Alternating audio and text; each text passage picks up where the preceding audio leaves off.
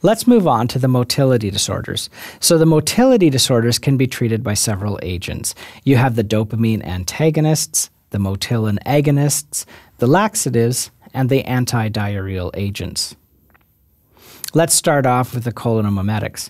So cholinomimetics lower the sphincter tone of the lower esophageal sphincter. Now, in the past, we use drugs like bethenacol, but not anymore because bethenacol tends to be a toxic agent and doesn't really work as well as we had hoped.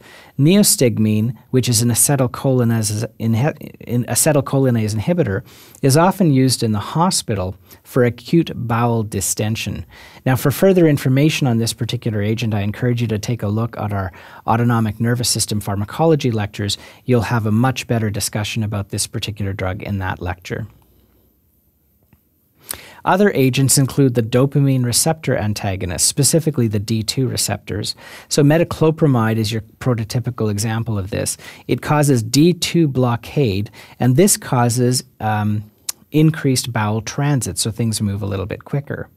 They may also cause Parkinsonian symptoms, so you have to be fairly careful with these agents.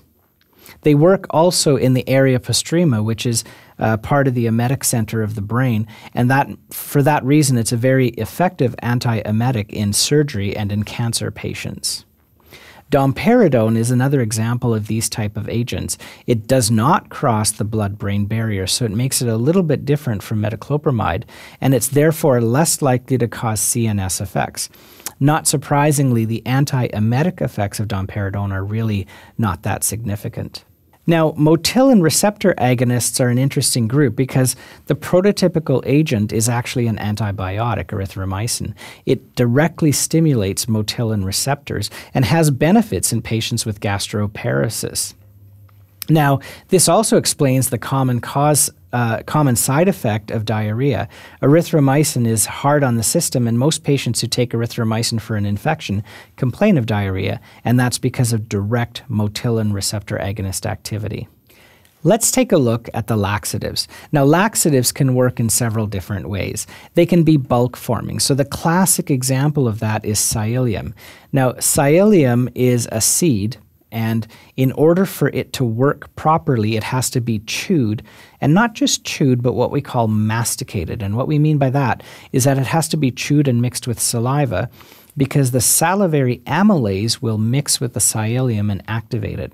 Now, there are over-the-counter agents that are ground up psyllium. They come as an orange kind of a powder that you can spread on your eggs or mix with your orange juice. Those are actually quite effective. Over-the-counter agents such as Metamucil contain psyllium that has been activated. Now, your herbalist, naturopath type people like to give psyllium seeds directly, and that's fine.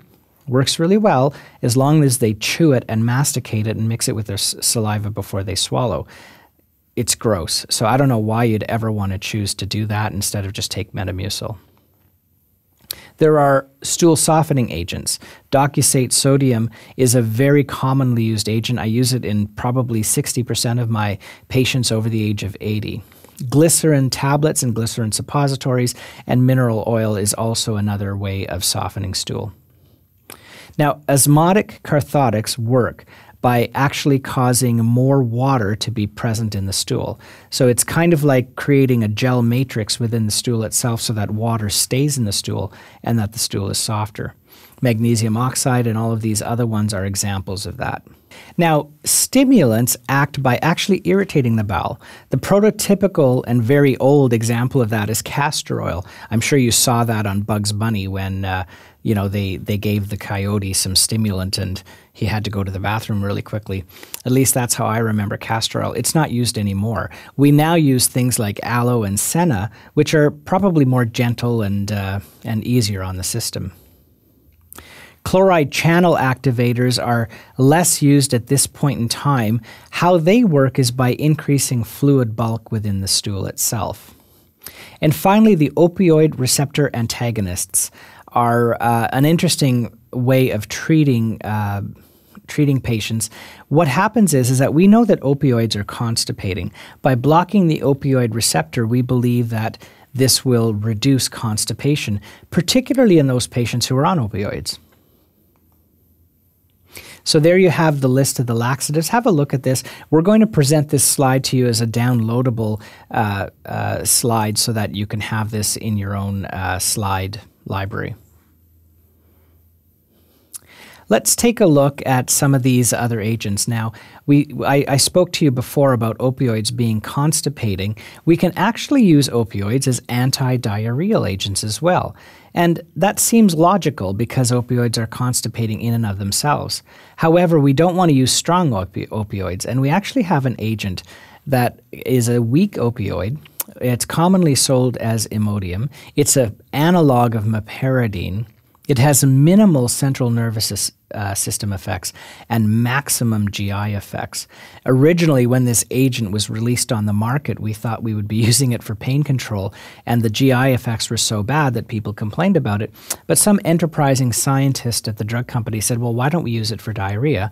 And actually, it works really well. So Imodium is probably the #1 selling over-the-counter agent for the use in anti-diarrheal treatment. Other anti-diarrheal agents include kaolin. So kaolin is a naturally found magnesium aluminum silicate, and it's hydrated, so it works quite well. Pectin is an indigestible carbohydrate that comes from apples. Now, the interesting thing about pectin is that it actually absorbs bacterial toxins and some fluids. So when you combine kaolin and pectin, you come up with an agent called kaopectate, which is sold commercially. Now, this agent can, of course, cause constipation, but when you're giving a patient with diarrhea this agent, it works quite nicely. Now, the problem with kaopectate is because it's one of these binders that binds toxin, if you think about it, it'll also interfere with the absorption of a whole host of medications.